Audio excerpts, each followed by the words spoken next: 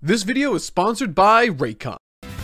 In the wake of the latest Pokemon generation being released earlier this week, I noticed this image going viral on Twitter, and it caused chaos in the comments down below. The image in question claims to demonstrate the differences between Generation 1's more realistic and detailed Pokemon design philosophy and the newly released and somewhat smoother Generation 9, within which it also presents possible smoother, more modern designs for Generation 1's older Pokemon like Krabby, Pidgey, and Vulpix. However, while this post suggests that modern Pokemon designs have trended in a more geometrically simple direction, there are plenty, and let me emphasize, plenty, of exceptions to this proposition, with plenty of even more simple examples stemming from Generation 1's catalog, with the likes of Oddish, Grimer, Muck, Ditto, and Voltorb to name but a few.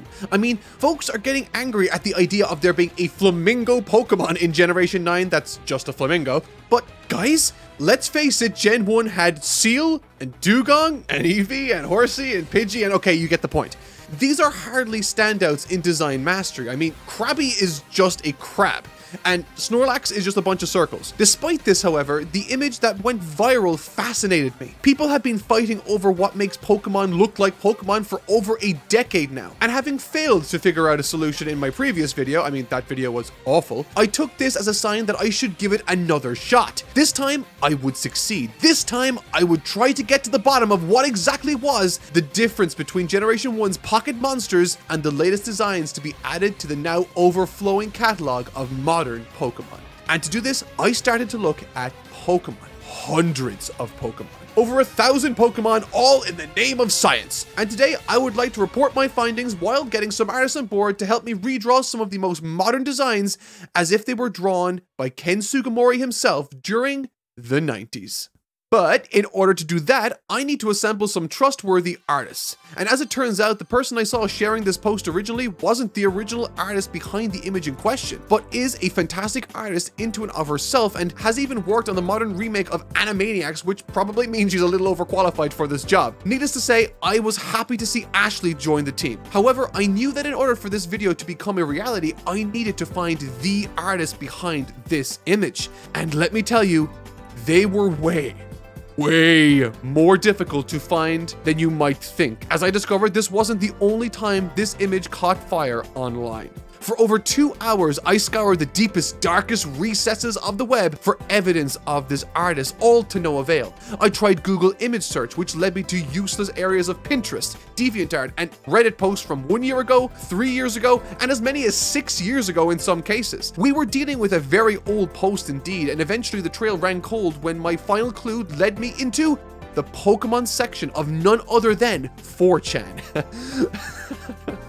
Which meant that it was possible, in theory, that the original artist posted this artwork anonymously. And so, defeated, as a last-ditch effort, I placed the bounty on the head of this artist in question and challenged those that followed me on Twitter to seek them out. And I kid you not, within like 10 minutes, they found them. Simply because they had referenced an image in a tweet claiming to be the artist some time ago. In other words, we found them. And with that, Vivink Art joined the crew, meaning it was time to redraw some modern Pokemon and answer the question, what makes Gen 1 Pokemon look like Gen 1 Pokemon? And when does a Pokemon stop looking like a Pokemon? These are really difficult, somewhat philosophical questions to answer and maybe more complicated than you might think. For instance, take this drawing of Rookie D from Gen 8 drawn by Ashley. The reason I chose Rookie D to start off this video with is that it isn't really what many would assume might be considered as an offender of breaking some sort of styling conventions, and truth be told, as a fan of some of the earlier generations of Pokemon, I really like Rookie D. I think he's cute and has a bit of edge to him too. However, in searching for the answer to my question, why are people arguing about the current generation designs, I thought this might be an interesting area to kick off my search. You might notice from the beginning that Ashley has opted to fundamentally change the shape of Rookie D to match the other two first forms and shapes of Pidgey and Spearow. In addition to that, following the philosophy, she offers Rookie D more pronounced talons, greater detail to the feathers, and makes certain layers like the black feathers on the chest less of a geometric shape on the Mon's chest, but instead its own collection of feathers itself layered on top. However, these choices, while great, weren't necessarily the most interesting to me. As you can see from the color of the shapes used, while there are clear differences, most of these attributes are more detailed renderings of attributes that exist in the modern iterations. These changes, while I'm sure they are the most noticeable, aren't necessarily the most interesting change in my estimation, because amidst all of these sort of stylistic changes, there was one aspect of the Rookie D design that we had to fundamentally change: the eyes. Alright, that's a good start. This time, let's take a look at something that just came out. Let's tackle our first Generation 9 starter, Fuecoco. With Fuecoco, Ashley decided to revise the shape of this little guy just a tad, taking inspiration from characters like Charmander and Totodile, and truthfully, I think she does an amazing job with this one.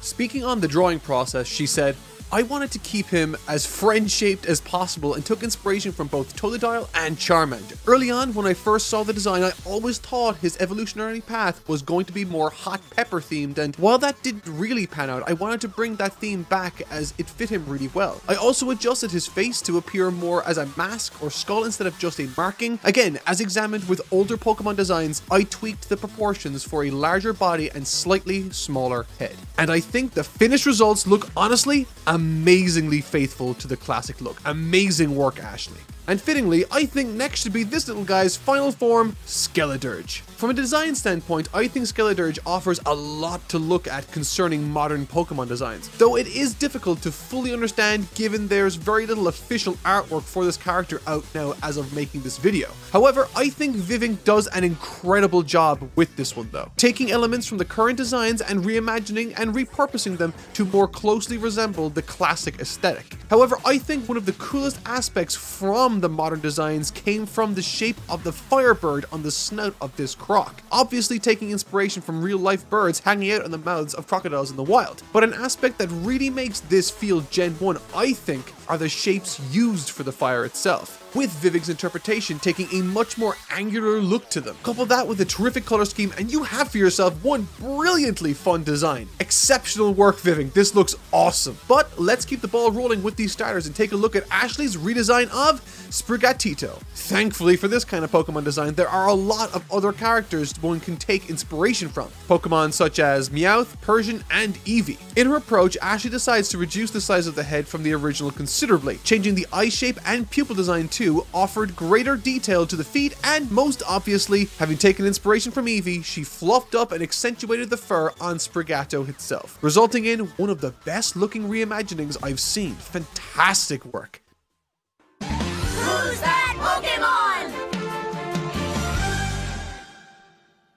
The holidays are upon us, and with that comes the stress of what to buy our loved ones. Thankfully, Raycon has made this easy with holiday gift guides for everyone. I'm a huge fan of the everyday earbuds personally and often use them for listening to podcasts while working, but they're also just as great for exercise and walking your dog. Regardless of whether you pick up their earbuds, headphones, or speakers, they offer premium sound, useful features, and almost custom comfortable fit. Best of all, some offerings have up to 54 hours of battery life. The speakers are definitely a great choice over the holidays if you're someone who loves to party. While they sound fantastic, what really makes them attractive this season is their price. At half the price of other premium audio brands, they're a fantastic option for those looking to save money. For the next month, Raycon will have a countdown to Christmas with a new pop-up flash deal for you to take advantage of every single day. So click the link in the description box or go to buyraycon.com/notmarked to get 15% off site-wide with code HOLIDAY. Like I said, there will also be new pop-up deals every day during Raycon's countdown to Christmas, and I'll try to keep the description box updated with the latest offers. But just so you know,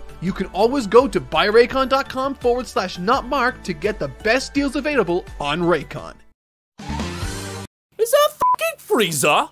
Now, seeing as we've only got one starter left to give the 90s treatment to, we may as well see how Ashley does with Quaxley. Interestingly, Ashley said Quaxley was the toughest one she had worked on. She said, "I wasn't too sure about how to approach him because adding more detail to him, like the other bird Pokemon of the generation, just wouldn't fit. It wouldn't work with his theme. I took heavy inspiration from Farfetch'd and Psyduck, but honestly, at the end of the day, what made Quaxley so hard was his character theming just didn't feel like something they would have done in Gen 1. A Pokemon themed after a kid who loves to dance is such a fun idea for a starter, but it's really out of place in Gen 1 oddly enough. I tried to at least maintain his hair and pull the proportions to be more subdued, the biggest change being the wings. Typically bird wings in Generation 1 are fairly detailed, with Psyduck being an outlier. I did try to give him arms akin to Psyduck's, but that felt absolutely wrong. Quaxly is definitely a Pokemon meant for newer generation art styles. Amazing work, Ashley, and thank you so much for participating in this video. Alright, so we've seen a lot of designs. It's time to close things out with Vivink, and he has something very special for us with this one, by drawing the entire evolutionary line of Frigibax. 3 Pokemon from starting form to middle form, all the way to the second evolution form, which looks incredible. Spoiler alert. So let's get this one started. Now, while these 3 guys are being drawn, I think the conclusion I came to regarding the differences that exist between these 2 diametrically opposed generations are far more subtle than you might think. This isn't, of course, to suggest that Generation 1 and Generation 9 don't have design differences, however. I do sincerely think that there are measurable differences to these generations, differences that don't imply that one is better than the other, but just the natural evolution of a style over the course of almost 30 years at this point. Every long-running series undergoes stylistic changes stemming from that same root philosophy. Ken Sugimori, one of the main artist behind the original 150, still works on the designs of the new Pokemon to this very day, and it really isn't unheard of for styles to change with the culture and requirements of the medium they are preparing for. I mean, Akira Toriyama, when he was drawing Dragon Ball in the early 90s, boasted designs that looked exceptionally different to that which he ended the series with in the Buu Saga. These changes came about both due to the natural evolution of his tastes and due to what the story demanded from him at the time. I can't personally speak to what the Pokemon series needed to adapt to with regards to the game design, though it's obvious that the games have had to undergo massive differences visually over the last 25 years. As they should. The point is, as a series and story develops, the style which these characters are drawn in will inevitably change, whether it be through natural stylistic progression as seen in Ken Sugimori's designs, or with slight alterations to existing designs like with the modern interpretation of the Animaniacs, which Ashley worked on. However, concerning the images here, Vivink absolutely is killing it with these redraws of these characters with Baxcalibur, perhaps highlighting something I personally didn't like about the new games myself. Remember in the old games when you'd look at your Pokedex and the Pokemon and they'd be doing some dynamic pose that accentuated who those Pokemon are? Well, now they look, I don't know, less dynamic. I mean, Baxcalibur in this game avatar looks like he's being called to the principal's office, like he's being scolded, he's just standing up at attention. And this redraw just really highlights that for me. Now, big thanks to both Ashley and Vivink for their wonderful work and contributions to this video. Their socials are in the description if you want to see more from them. I do have 2 other redraws that Vivink did actually, but if you want to see them, you'll have to head over to my TikTok at TotallyNotMark. I've posted one of these redraws already, and the next one will be going up tomorrow. I've been posting on TikTok all week, and it's actually pretty fun. It's an easy way of me making shorter content that doesn't always make it into videos, like this one, for instance, of me correcting someone about their Dragon Ball take. So if you'd like to see me doing that, or some of their Pokemon designs, feel free to check out my TikTok at TotallyNotMark. Links in the description. In conclusion, now that we've seen a bunch of different modern Pokemon redrawn and in the process learned a lot about the design philosophy of not just Pokemon but a host of other series in a similar position, what's my takeaway? Well, earlier last week I posted 2 questions to my Twitter. The first being, which Pokemon generation had the best designs? And the second being, which is the best designed Pokemon? And the responses to those tweets just tell the story in a nutshell. You can certainly prefer one over the other. I personally do, and I think that's inevitable. However, the mistake that people often make, myself included, is that there's an objective way to measure how great a design is,